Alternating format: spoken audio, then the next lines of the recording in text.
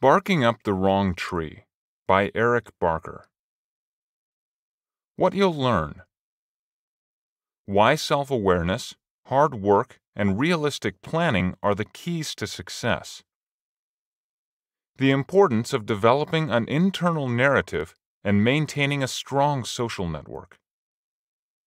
How to avoid the trap of overconfidence. Who is this for?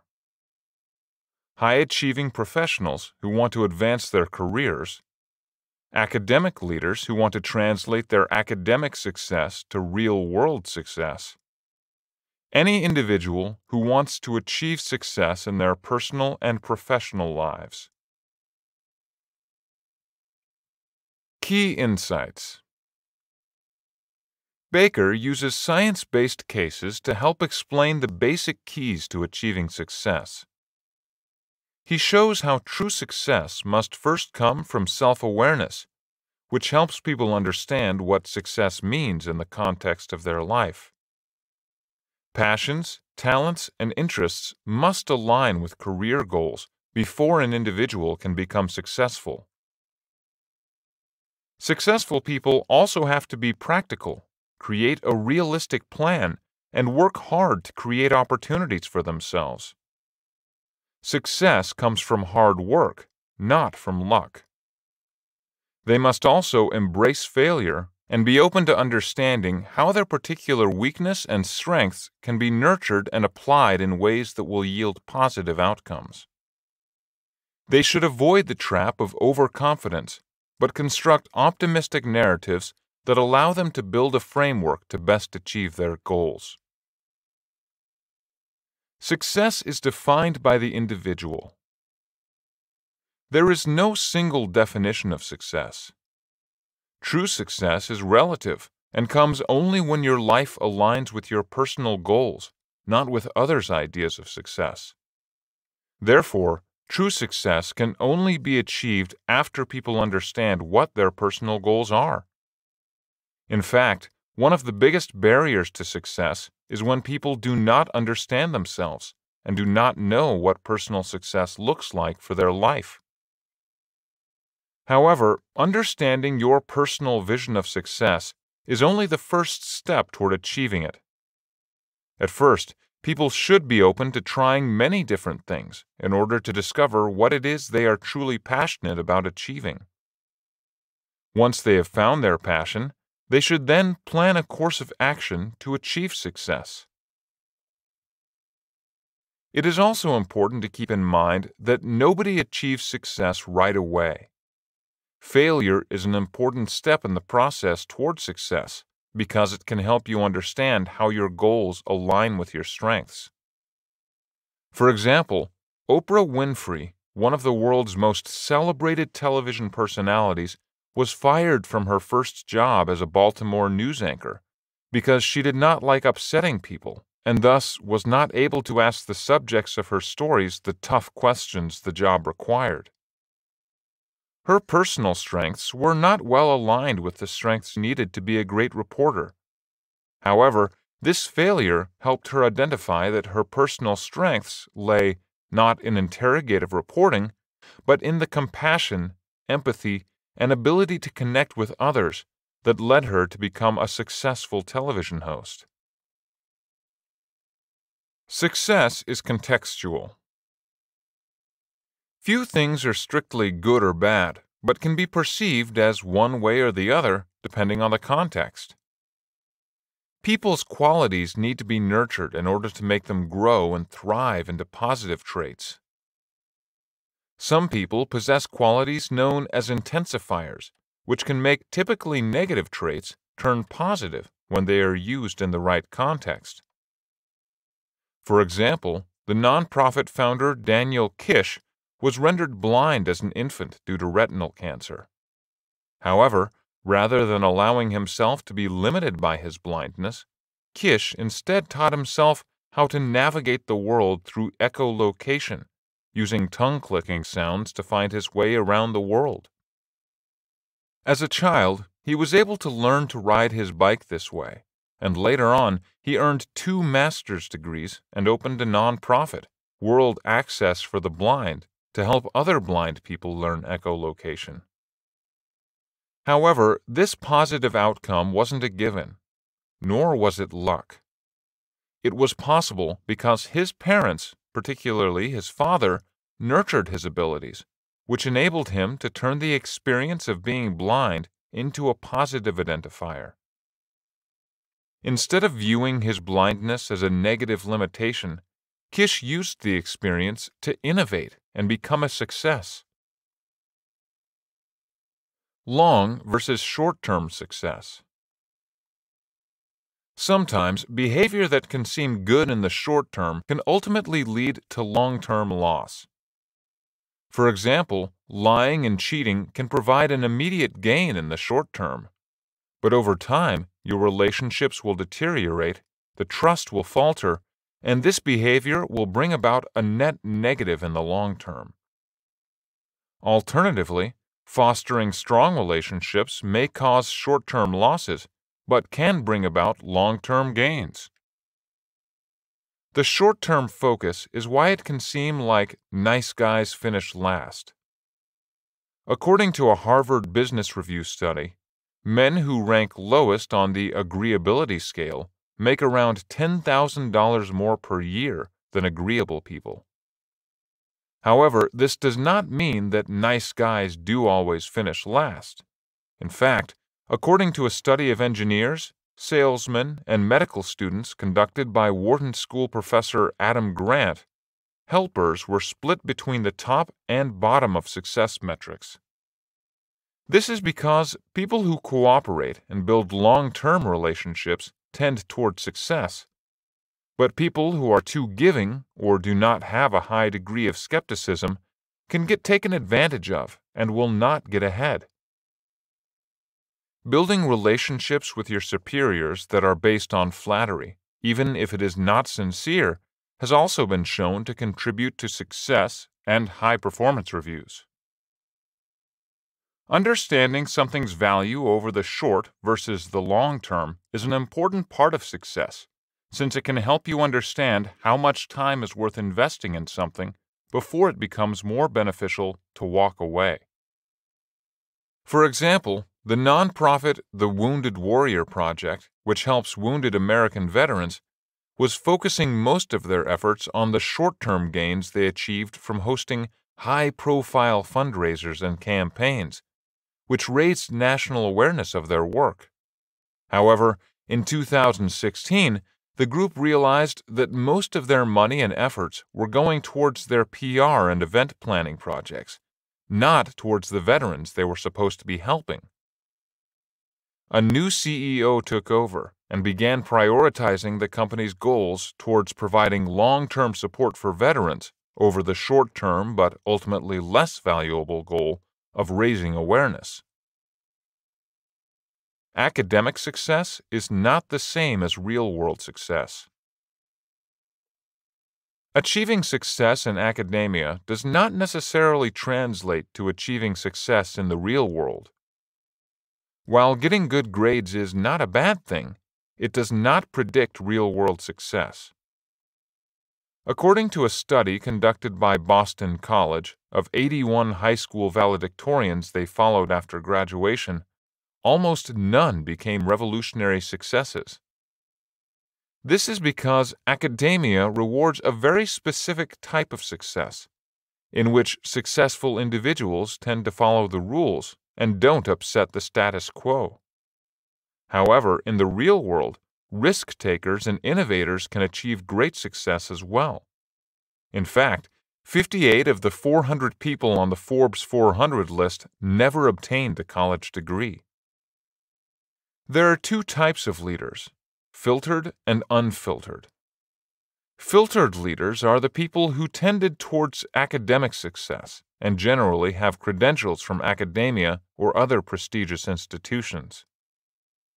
They are educated, but generally not prone to disruption. Unfiltered leaders, on the other hand, often reach their positions through alternate methods. For example, John Mackey, the CEO and co-founder of Whole Goods, is an unfiltered leader. He is a college dropout who worked at a vegetarian co-op before becoming a businessman. On the other hand, Robert Edwards, the CEO of Safeway, is an example of a filtered leader. He holds an MBA and worked his way up the chain of corporate management before achieving the rank of CEO. Both are examples of good leaders. Edwards is trustworthy and steady, but unlikely to cause any surprises. Mackey, on the other hand, has an innovative streak that can lead to great changes, including selling the company to Amazon for almost $14 billion in 2017. Internal narratives can promote or hinder individual success. An individual's internal narrative is the story they tell themselves that helps them frame the world around them. These narratives can help us derive meaning from life by creating a story about each part of our lives, including career, relationships, and identity, thus creating a framework for us to live according to the aspirational narratives we have created. For this reason, the most successful narratives are not always the truest to life. Optimists generally have an outlook that is skewed more positively than reality, but they still tend to achieve greater health and success than their more realistic peers. Sometimes these narratives can also make it easier to achieve a goal by changing the framework by which we perceive a task. For example, the U.S. Navy SEALs were able to increase the percentage of new recruits that made it through their notoriously difficult Hell Week simply by teaching them to use a positive internal narrative. Similarly, one of the world's top brain surgeons, Alfredo Quiñones Hinojosa, who runs a lab at Johns Hopkins Hospital, was born into poverty. He was able to achieve success in his life by never giving up and sticking to the optimistic narrative he told himself about his own life.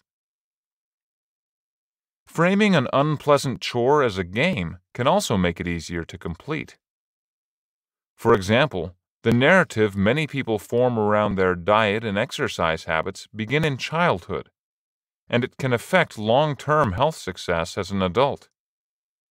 Many nutritionists say a big problem most people face when trying to achieve weight loss is getting over the emotional attachments they have held on to for years towards eating certain unhealthy foods. To combat this, one Kentucky school district has stopped providing food-based rewards in an effort to prevent children from forming an ingrained emotional narrative around junk food as a treat at an early age. Exercise can work in a similar way. Viewing fitness as a game rather than a chore can make it more fun. One app called Zombies Run utilizes this technique by treating running as a game, by turning the run into a mission, where the runner has to speed up to escape zombies and complete the mission. Try, fail, try again. Most people overvalue the importance of luck and undervalue the importance of failing. When it comes to achieving success, it is important to keep trying things over and over and not get discouraged if it doesn't pay off right away. Hard work and persistence are the main ingredients to success over luck and even intelligence. Studies have shown that the correlation between IQ and success caps at around 120 IQ points. Any points higher than 120 have not been shown to correspond to any greater success in life. Richard Branson, the CEO of Virgin, credits his success in business not to luck, but to hard work. For example, when Branson was trying to get the 1973 Virgin Records hit song Tubular Bells to become a hit in the United States, he spent a lot of time working with the head of Atlantic Records, Ahmet Ertegun. As it happened, while Ertegun was listening to the record, the director of the film The Exorcist happened to walk in and hear Tubular Bells. He liked the song so much he decided to use it in the movie's soundtrack. While this may have been a lucky coincidence, Branson attributes this moment to the many hours of hard work he put in convincing Ertegun to give the song a chance. It is also important the individuals focus their work on something that is meaningful. Otherwise, they run the risk of becoming burnt out due to overwork with nothing to show for it. Hard work should also not come at the expense of personal relationships, which are essential to people's well-being. Meaningful work should not become an obsession, and individuals should remember to relax and keep a clear perspective on their work and life balance. The importance of social skills. Successful leaders are typically extroverts. One study has even shown that the most popular 20% of students in high school went on to earn up to 10% more money in adulthood than their less popular peers. This is because most leaders have access to a large social network they can use to advance their position and find new opportunities. This is especially true in corporate positions such as CEOs, where networking is essential to rising to the top of the ladder. However, it is important to network in a way that feels warm and authentic, not cold and calculated. In a corporate environment, forming social connections, especially finding a mentor, will more likely lead to greater long-term success than skipping social functions to work on solo projects. For example, President Franklin Delano Roosevelt used his strong social skills to his advantage when he met members of the British royal family in 1939. He invited them to come for a rather informal picnic at his Hyde Park estate, rather than an official meeting at the White House. This unofficial meeting actually helped foster a closer relationship between America and Great Britain, which became especially important for maintaining a strong British-American alliance during World War II. However, introversion can also have its place. Long hours of time spent alone at work lends itself to developing skills and expertise. It is widely known that achieving expertise in any skill requires 10,000 hours of practice, and extroverts rarely have time to dedicate to the long hours of practice necessary to achieve this level of expertise. For example, according to research conducted by Olympic medalist David Hemery, 89% of top-achieving athletes identify as introverts. Balance confidence with self-awareness. Confidence is generally perceived to be a good thing, but too much confidence can cause problems. While confidence can lead to decisive action, it can also prevent people from accurately and realistically assessing their situation, which can lead to mistakes. People who are overconfident often think they are always right, which can cause them to misjudge certain situations. This problem is even worse when the overconfident person is someone who has an expert or leadership position, and the mistakes they make have even greater consequences. Overconfidence can also lead to reduced empathy. Increased power has been associated with a rise of selfishness, and has been correlated with higher rates of lying and even higher instances of cheating on spouses. Leaders are particularly prone to the problem of overconfidence because they are already in a position of power. Their status elevates them, which boosts their self-confidence. But it can also become dangerous if it makes them more susceptible to bravado and close-mindedness, and more resistant to making changes when necessary. Overconfidence is a particularly big problem in the corporate world, where traditional management structures elevate certain people to high-ranking positions.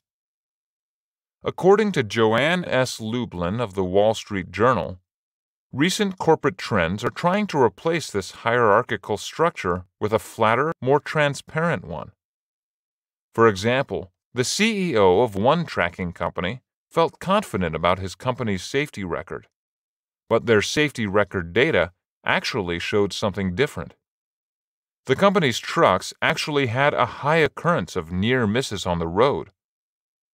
Rather than letting his confidence blind him to reality, this CEO accepted the data's results and used them to improve.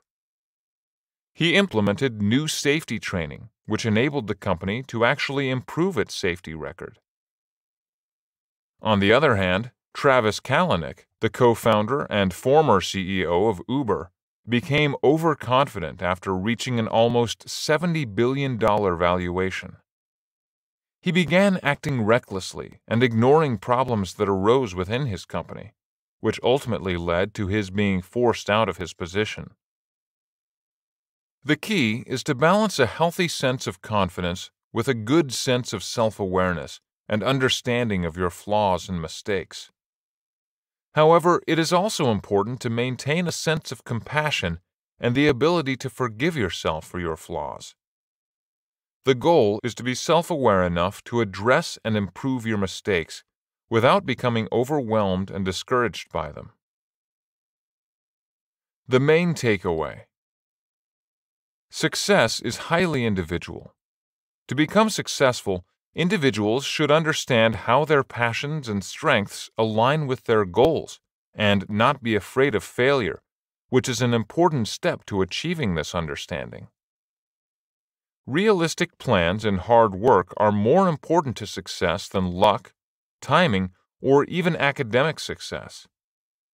Achieving success requires innovation, risk-taking, long-term planning, and a strong social network. An optimistic internal narrative can also help individuals develop a framework to help them achieve their goals. Individuals who achieve success should be careful to avoid the trap of overconfidence and remain self-aware yet compassionate in order to continue to grow and improve. Hi, I'm Rhonda, and this is an exclusive audiobook video recorded for the Audiobook Master channel. Enjoy your audiobook and have fun learning. Don't forget to subscribe and hit the notification button so you'll get updated on our next upload. If you liked the video, give us a thumbs up and say your thoughts about the book we just covered. Do you want to listen to a summary or review of a book that we haven't covered in the past? Say it in the comments below or send us a message. Don't forget to check our other uploads. Enjoy listening!